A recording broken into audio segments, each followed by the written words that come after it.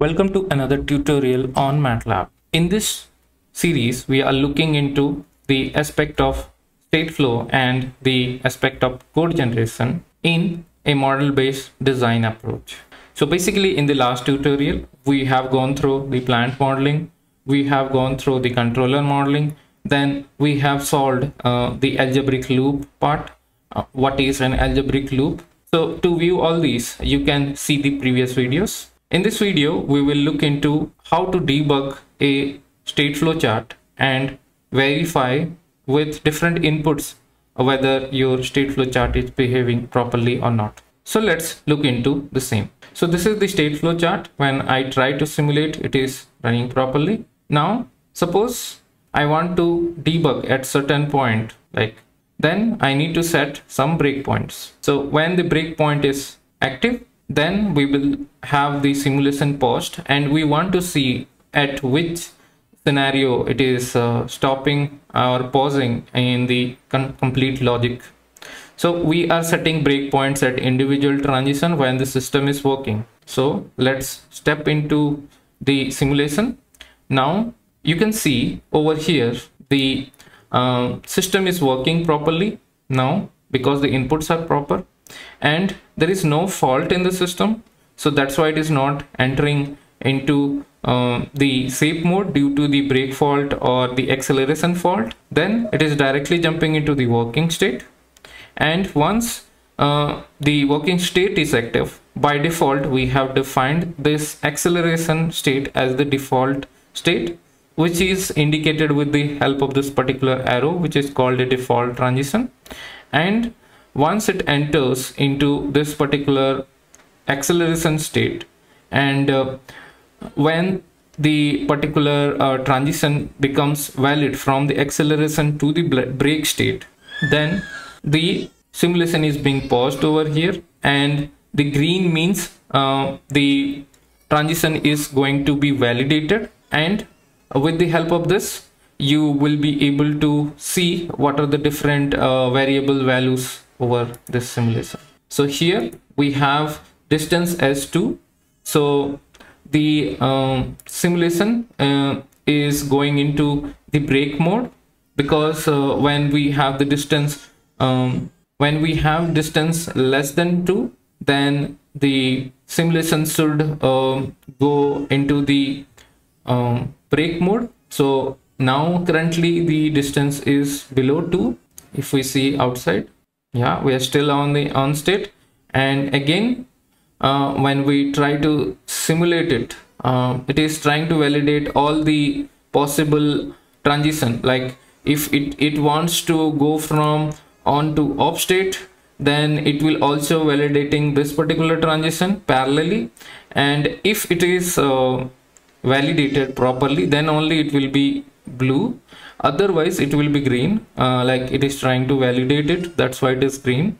And over here also it is trying to enter into this particular idle state, so it is trying to validate this particular transition also. If you see here, then it is trying to validate it. Okay, again it is trying to validate this one, because if the distance is greater than 3, this particular transition need to be activated.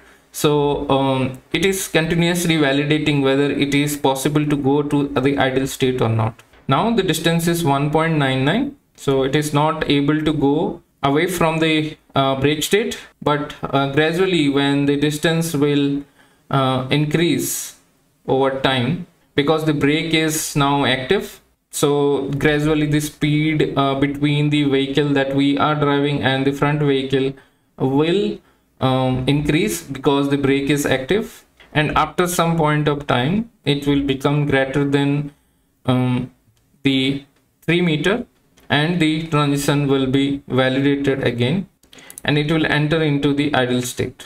So gradually this distance is increasing. So now it is having the brake, the distance is 3 meter. Now this transition is valid. Now if we step again, the distance will further increase, and the idle state will be activated. Now we need to set whether from the idle state is the vehicle is entering into the when the vehicle is entering into the acceleration stage. So when the distance is greater than 4 meter, then it will enter into the acceleration stage. So now if we step, then it is entering into the acceleration stage because the distance is more than 4 meter. Now when we accelerate, again the distance is going to be decreased. Okay, it is decreasing and it is less than 2 meter. So that's why it is entering again into the brake state. So this is how the working logic is executing in this particular Stateflow model, and we can verify that using the breakpoints that we are defining over here with the help of the dots. And suppose we turn off the switch, then it is again jumping into this off state, and every variable like the brake and acceleration is becoming 0. Now we will introduce some fault, then it should go to the off state. If we simulate again this particular fault, which is related to front sensor and the rear sensor, is activated as a fault state. Now if we remove that fault, then again the system is turning on as usual. Again, if we are entering into a rear sensor fault, then again it is going to off state. And then acceleration fault, if we are putting an acceleration fault, then it should enter into this particular safe state. Okay, it is entering into the safe state. Now once it enters into the safe state, there is no way out. It will be able to go.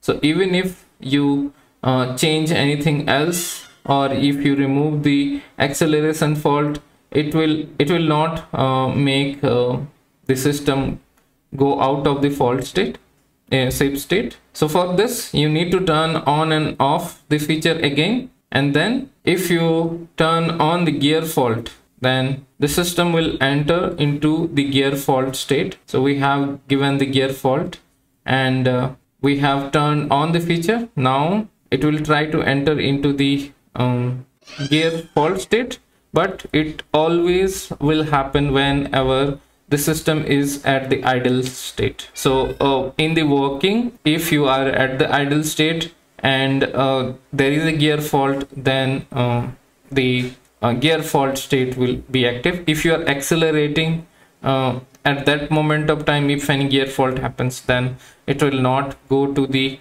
gear fault state. Or even if you are in the brake state, it should always enter into the idle state. So this is based on the current design. So now we are entering into idle state and there is a fault in the gear. So if we play again, then it will enter into the gear fail state. And as we already know, like once it enters into the gear fail state, then the simulation will stop. So here simulation got stopped. So this is how we can implement multiple faults into this particular system. So we are turning off the feature again. This is to validate whether the brake fault part is working or not. So once we turn on the feature again, then it will enter into this safe state because we have the brake fault active. So this is how we have designed this particular controller model, and we have linked the requirements properly based on the requirement document. And this is how we can validate with different inputs to the state flow chart and validate the behavior. In case you are liking our channel, please consider subscribing for the latest upcoming videos. In case you have any comment or any suggestion, please share it in the comment section, so that it will help us to improve your experience of learning MATLAB in this channel. So happy learning MATLAB. Have a good day.